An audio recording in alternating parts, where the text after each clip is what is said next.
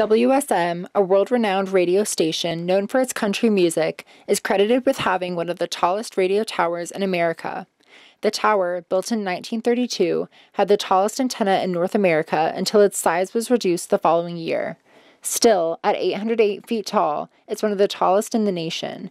Content director J. Patrick Tinnell explains the significance of the tower. As WSM grew and its programming grew in popularity, an idea came up to expand the broadcast to 50,000 watts. And that would make WSM, at the time, what was called a clear channel station. Now Clear Channel, well, for a while, was like a brand name in radio.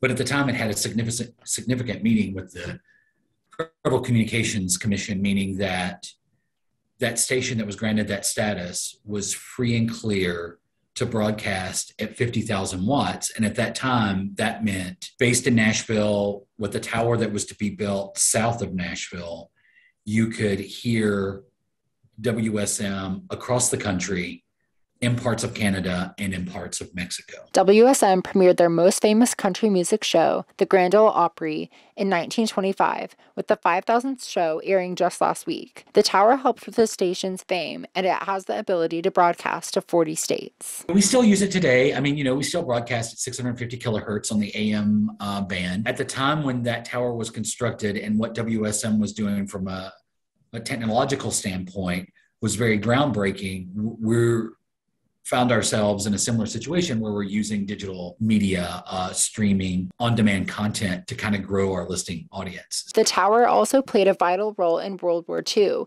and was used to broadcast messages to submarines if communication was lost between the coast. The significance of that tower goes through World War II when, clearly before the internet, before cable television, radio was the prime source that people got information, and a lot of World War II coverage came through that tower. The radio station reaches hundreds of thousands of fans each day with the help of this historic tower. Avery Allen, WBHS 9.